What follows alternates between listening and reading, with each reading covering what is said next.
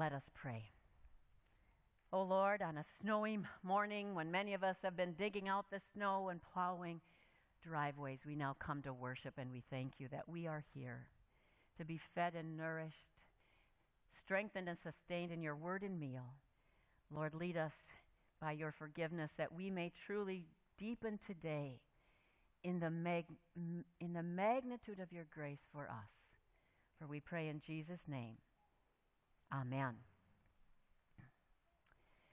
I attended a conference some years ago on the topic of forgiveness. The speaker said that the one thing that makes forgiveness so difficult is this: we love to be right. There's nothing more that we love than being right. And then he went on to say, now if you don't believe me, I have a little test for you. Get married. And of course we laughed. But it's true, and not only in marriage, but in all relationships in life. We come up against our impatience, our sin, our shortcomings in ourselves and in the other. And forgiveness is needed again and again and again. Forgiveness is today's topic in our God story. And how important and relevant this is, and how necessary it is in our lives. In fact, perhaps as you've heard the word forgiveness, saw it on the screen, maybe there's a person, a place, a situation, either currently or in the past, that has come to mind for you. Somebody maybe who granted you forgiveness, or who did not give you forgiveness when you needed it. Or maybe somebody you know of a time when you needed and you gave that forgiveness to another. I mean, it's just so crucial to the health, to our wholeness as individuals, as a church community, as nations. I preached on this gospel of forgiveness just a few days after the first anniversary of 9/11. So this was in September 2002. And in that sermon, I mentioned how just a few days prior, on 9/11, I attended an interfaith prayer service at St. Mary's Cathedral in downtown St. Cloud. And at that interfaith prayer service, Bishop Kinney, who was the bishop at that time of the St. Cloud Catholic Diocese, gave the reflection. And his words were so insightful and profound. He said this: not only is evil destructive, but it also can be contagious. We must never let evil transform us, but rather for God's mercy and God's grace to transform us. Justice needs to be served, indeed, he went on. But it ought never be a hidden form of revenge and retaliation and hatred. I thought he stated it, and his words were so right on.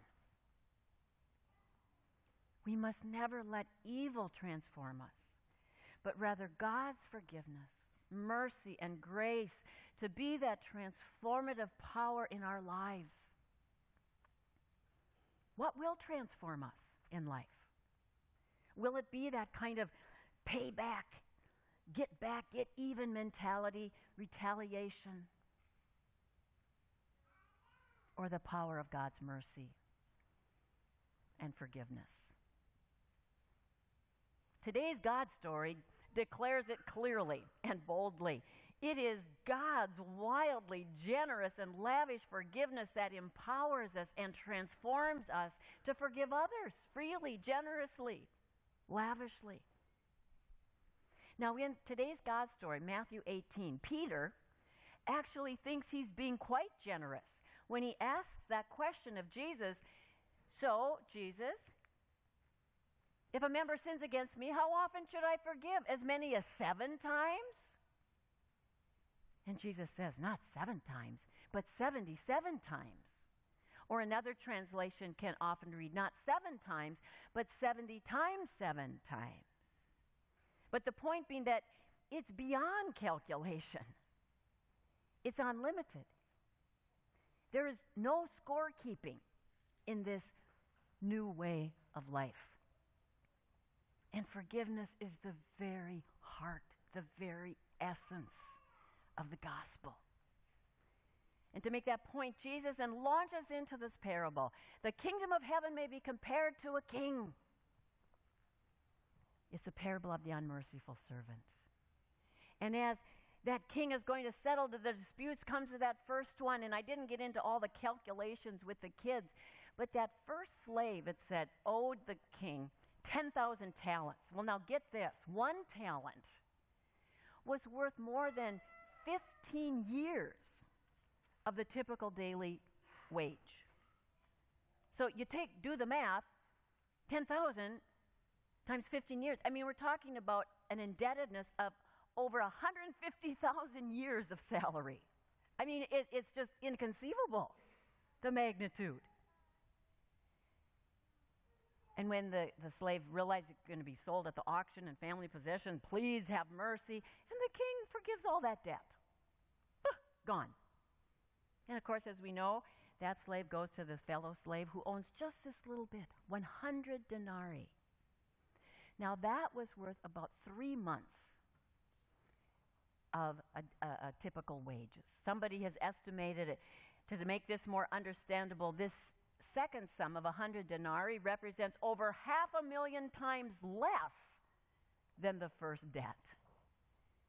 And of course, that one asks for mercy. Same words, have patience, I'll pay you. But that first servant refuses, throws him in prison. King finds out, angry, comes to him, says, I forgave you all that debt because you pleaded with me. Should you not have had mercy on your fellow slave as I had mercy on you? I mean, the point is clear. We have received this magnitude of grace, grace upon grace from God, to lavishly live in that forgiveness with others as we have first been forgiven. Now, in Greek, the New Testament was written originally in Greek. And in Greek, there is no special word for forgive or forgiveness. It simply comes from a Greek verb, aphiemi, which means to let go, to release. That's forgive, to let go. But when we talk about this letting go, we need to be clear as to what it is not. Because when there's abuse, it does not mean, oh, we'll let it go. No, that is a distortion of forgiveness. Or when there is bad behavior, destructive behavior, it does not mean that we say, oh, we'll let it go. We'll let it go. No. There is confrontation needed then. There is accountability. There's a naming and a holding of that abuser, of that bully, of that offender accountable for bad actions. But this letting go of true forgiveness, as Jesus is talking about today, means that a new future can be opened, that the past has closed off with that. And with that release, you see, with that letting go of the past, it's designed to allow for a new beginning, a new start. A future is opened. When I think of stories of forgiveness, there is a story I recall that comes out of the Truth and Reconciliation, the South African Truth and Reconciliation Commission that was set up in South Africa after years of apartheid had been dismantled. Now, as many of you know, apartheid was the legalized separation of races in that country for many years. And after it had been dismantled, how would they move forward? How could they have a future? Well, in order to move forward, that country did something amazing.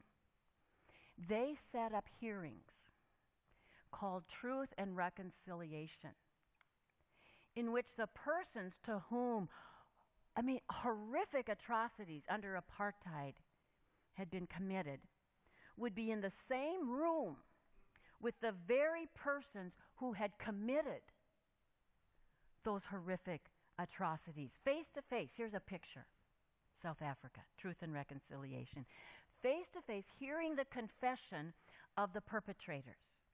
Now, one such story, true story, from this time was of a frail black South African woman, over 70 years old, who sat across in that courtroom from the white security officer by the name of Mr. Vanderbroek. Now, Mr. Vanderbroek had just been tried and found guilty of the murders of both this woman's son and her husband some years prior. And it was indeed Mr. Vanderbroek who was responsible for the killing and burning of her son, and for the capture and the beating and the death and the burning of her husband, the only family she had. And now this woman stands in that courtroom and listens to the confession offered by Mr. Vanderbroek. And a member of the commission then turns to this woman and says, "So, what do you want? How can justice be done to this man who has so brutally destroyed your family?" "I want 3 things," this woman began, calmly but confidently. "First, I want to be taken to the place where my husband's body was burned, so that I can gather the dust and give his remains a decent burial." She paused and then continued. "My husband and son were the only family I had. So therefore, secondly," she went on, "secondly, I would like Mr. Vanderbroek to become my son. And I would like him to come twice a month to the ghetto and spend time with me so that I can pour out on him whatever love I have left remaining within me. And then finally," she said, "a 3rd thing. I would like Mr. Vanderbroek to know that I offer him my forgiveness, because Jesus died to forgive. And this was the wish of my husband as well. And so I would kindly ask someone to come to my side and lead me across this courtroom so that I can take Mr. Vanderbroek in my arms and embrace him and let him know that he is truly forgiven." And at this point, it was reported that Mr. Vanderbroek, so overwhelmed with what he had just heard, fainted. And the members in that courtroom began singing "Amazing Grace, how sweet the sound." Oh, I know when I want to hang on to that grudge or nurse that grudge. Oh, I hear a story like this South African woman, and I am humbled in that story of a woman who knew her Lord Jesus Christ as a Lord of forgiveness, our servant King, who went to the cross and there declared, "Father, forgive them, for they do not know what they are doing."